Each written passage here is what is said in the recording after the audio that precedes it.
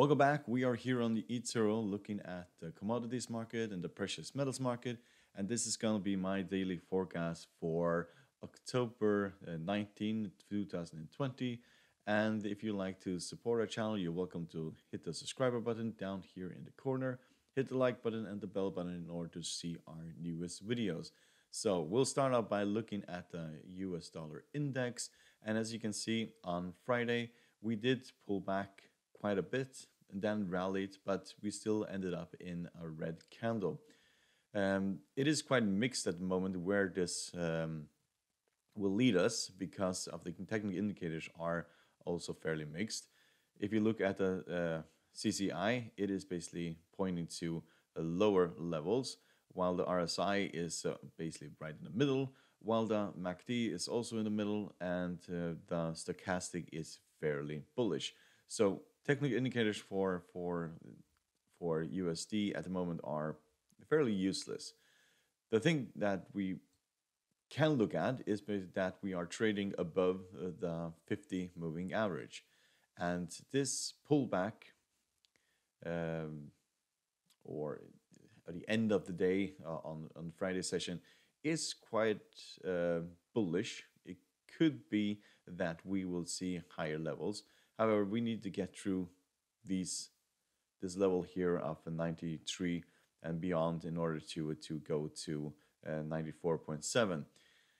But as long as we are trading above the 50 moving average, we are technically more bullish than we are bearish. You can say it like that. If we have a breakdown from here underneath the 50 moving average, then we'll run into these lows at 93, and that seems to be a barrier that has historically been a hard level to get through. You can just see this entire area here where we tried to get through 93 level and we did not manage to get through that. So if we break to the upside, of course, we need to go past 94, then have to go to 94.76 in order to get to 95. And after that, we'll probably go towards the 200 moving average at 96. Yes, this is quite mixed. And of course, it will also be quite mixed what impact this will have on commodities and precious metals. So if you look at oil,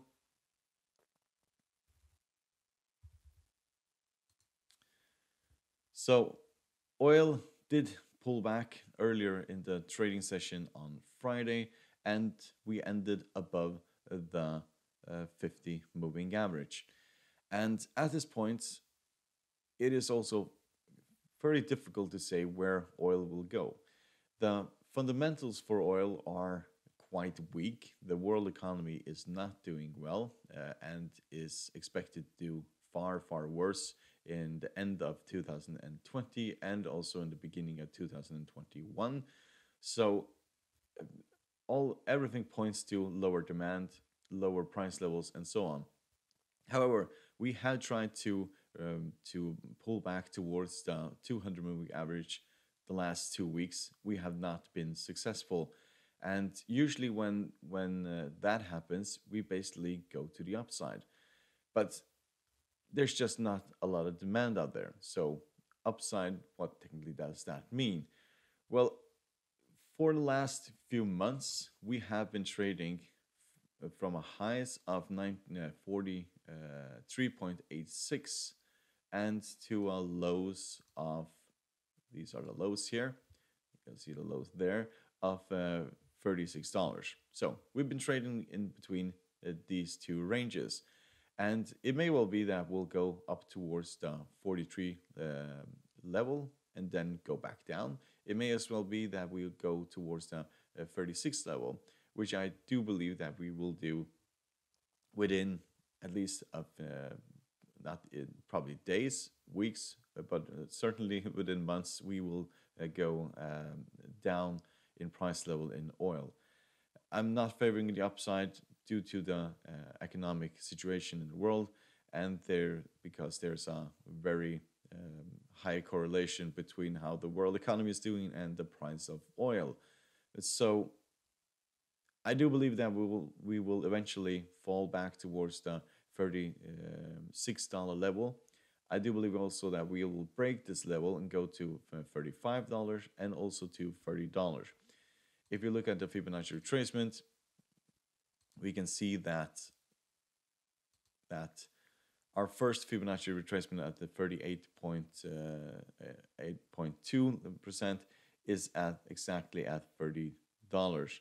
And I do believe that that will be target in the coming months at least. I don't favor the upside. I do believe every single rally to the upside, if we get to $43 to these highs, that will be sold into very aggressively.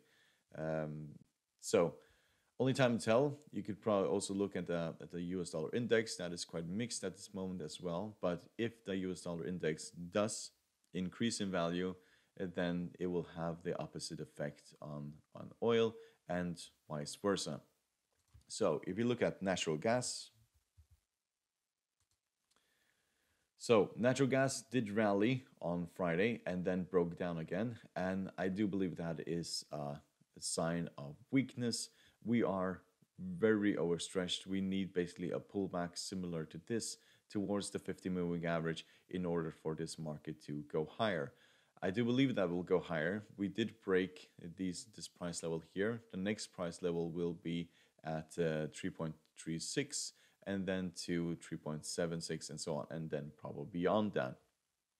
We are approaching the winter months, and that will only increase the price levels as demand for natural gas will increase. Furthermore, suppliers of natural gas, also of energy supplies overall, are dwindling. So they are going out of business. That means that there will be less supply. That will also most likely increase the price levels. If you look at the technical indicators for natural gas, we can see that the MACD is above the signal line, but it is showing signs of weakness here. It most likely will take 1 or 2 trading days before this to basically turn around, and then we'll have a shot at the 50 moving average. You could say if a break through the 50 moving average, which is very unlikely, then we'll basically go towards the 200 moving average. Stochastic is taking flat at this moment. At this point, we are not overbought, not oversold, but we are close to being overbought at this point. We are at 65 and 70 is basically the limit. We can look at the CCI. This is showing that we are in an overbought situation. We were specifically overbought, and momentum was the downside. Now we're basically flat. And what I do expect to see here is something similar to this. We will basically fall towards an oversold position and then head back upwards. Something similar to this, then go up and down. We are just overstretched, and usually when that happens, and also when you have bearish candlestick similar to this one, that is not a good sign.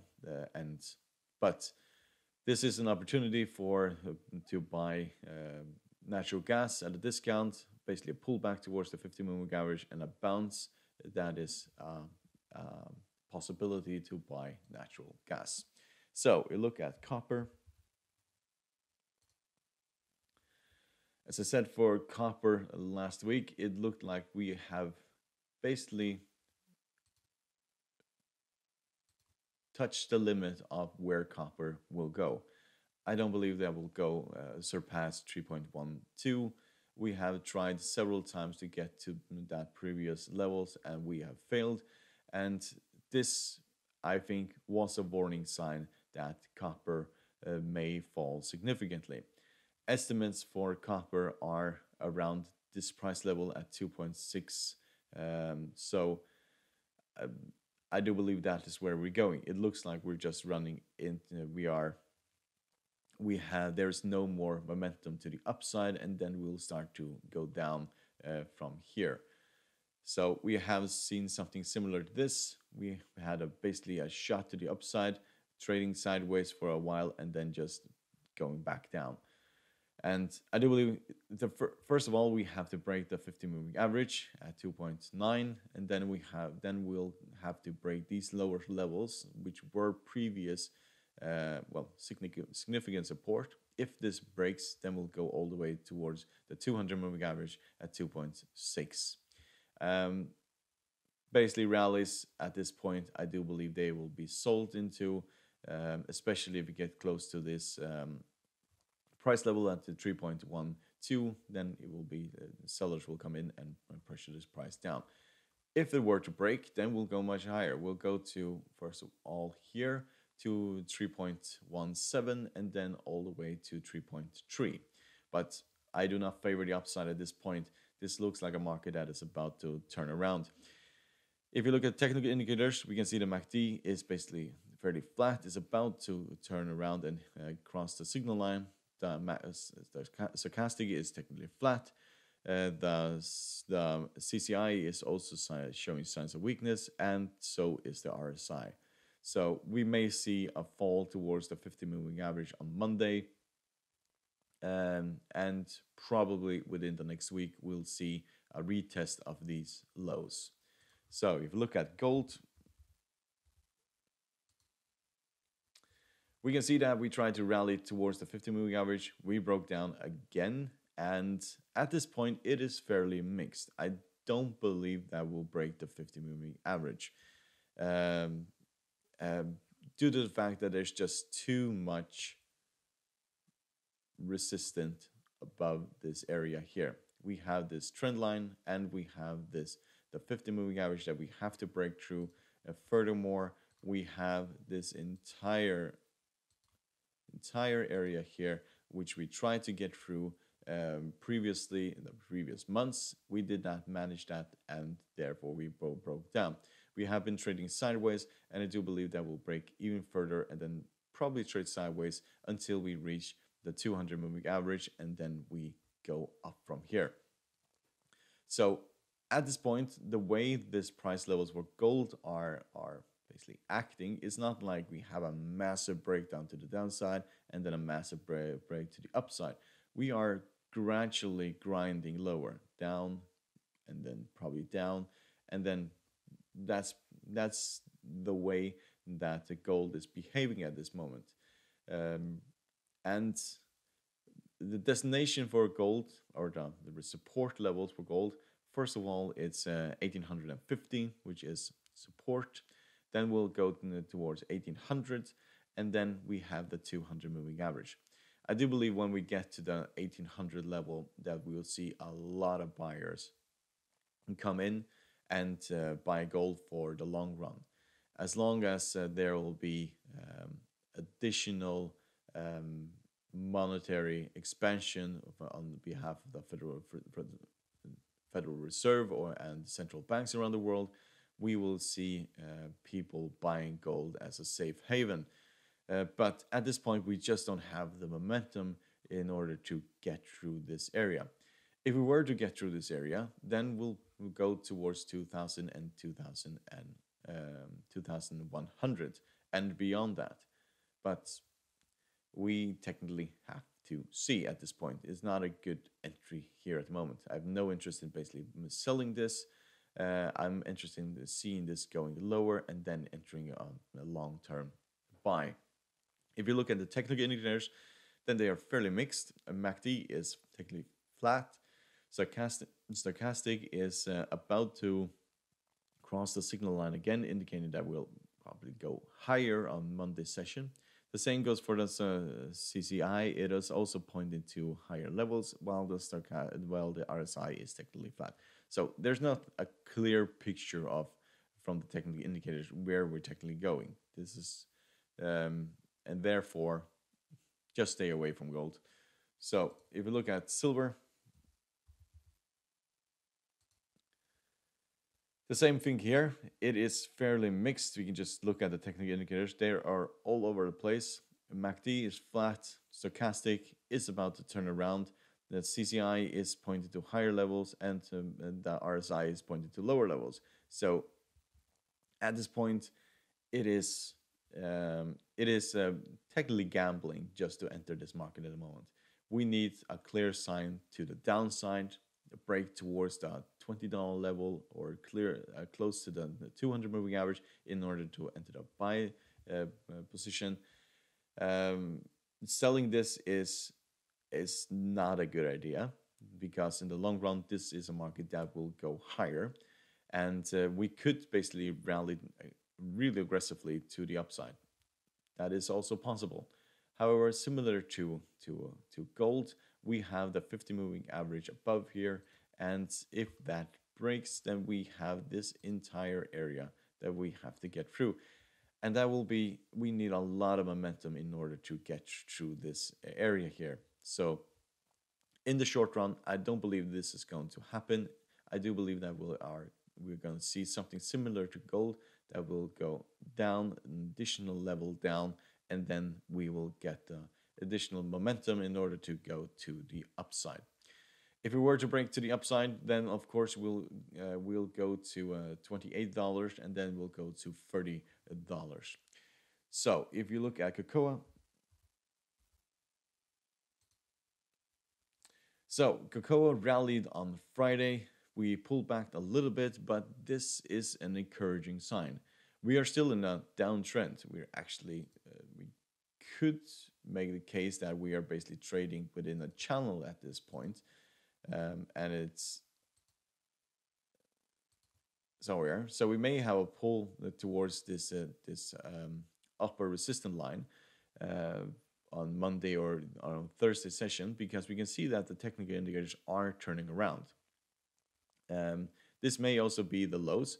These were the previous lows. If we go way back here, then this area was, you just see how often we have basically touched this area in the past.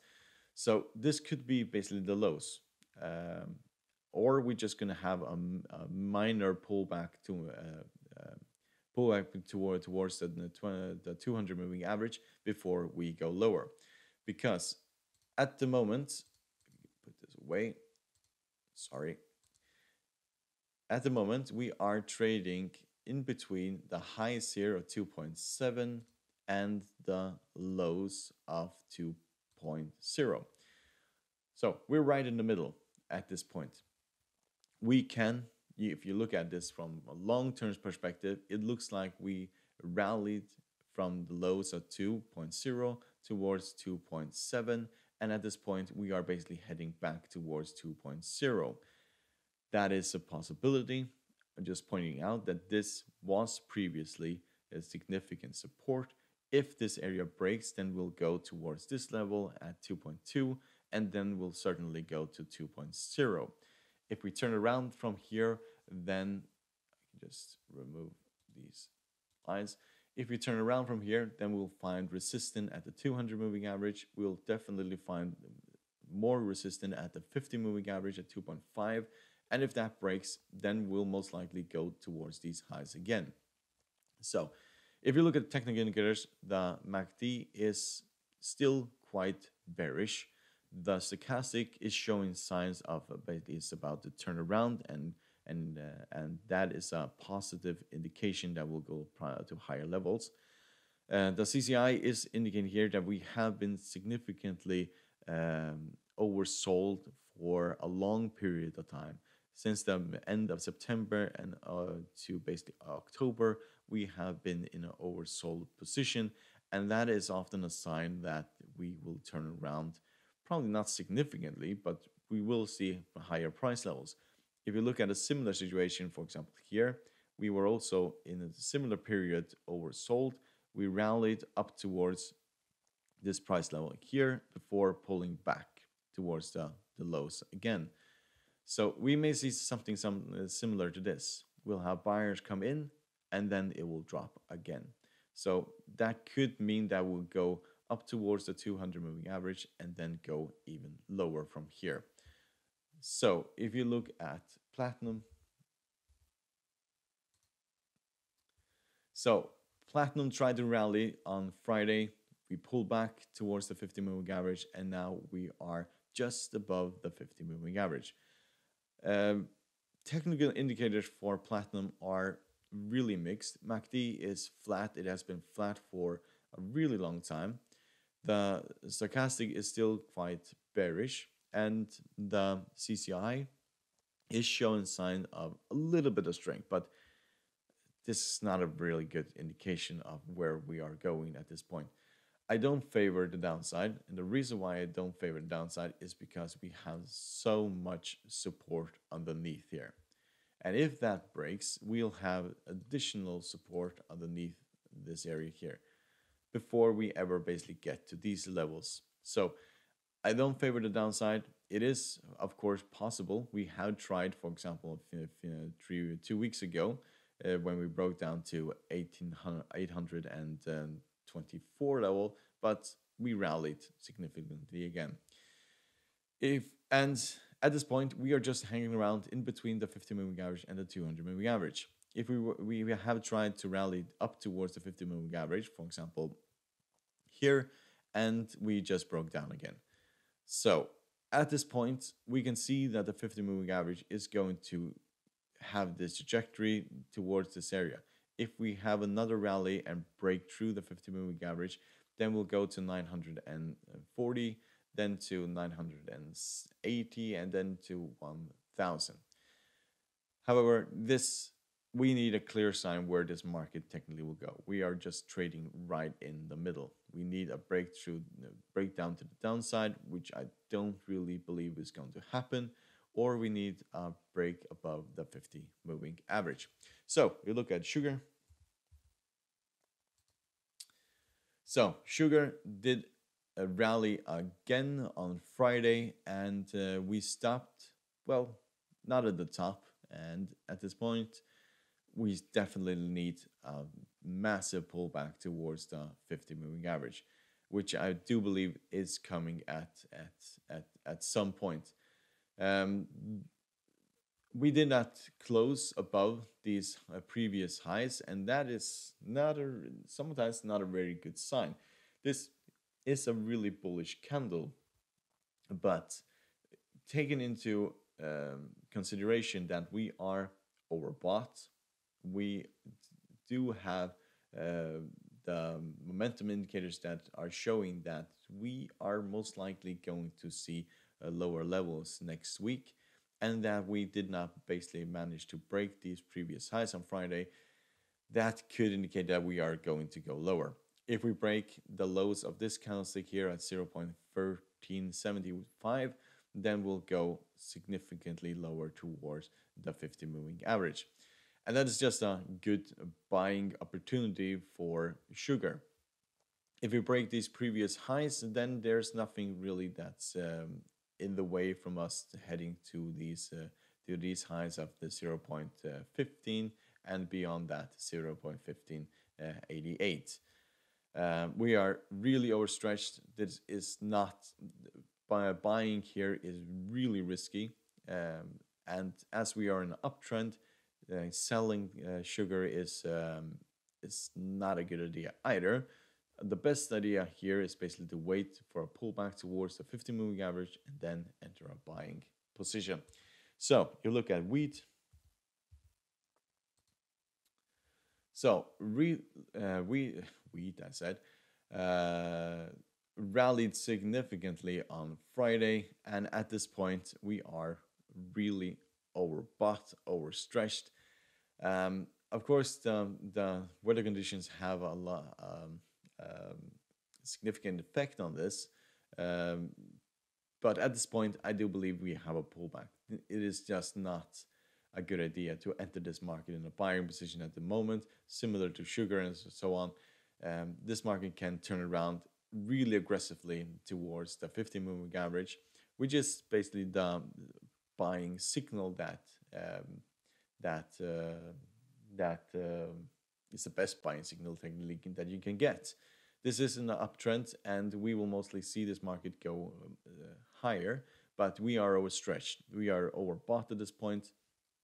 The CCI is also showing signs of being overbought.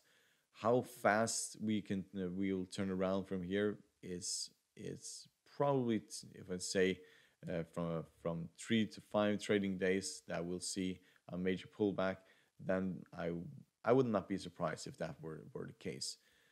So best tactics here, similar to the sugar trade, is basically to see a pullback towards the 50-moving average in order to put in a buy position. As we are so far away from the 50-moving average, if you see a major pullback or a major trend reversal in the MACD and stochastic, that is also a possibility to basically put in a short-term short position. So, hope you find this video helpful. You're welcome to support our channel by hitting the subscriber button down here in the corner, hit the like button and the bell button in order to see our newest videos. Good luck and happy trading.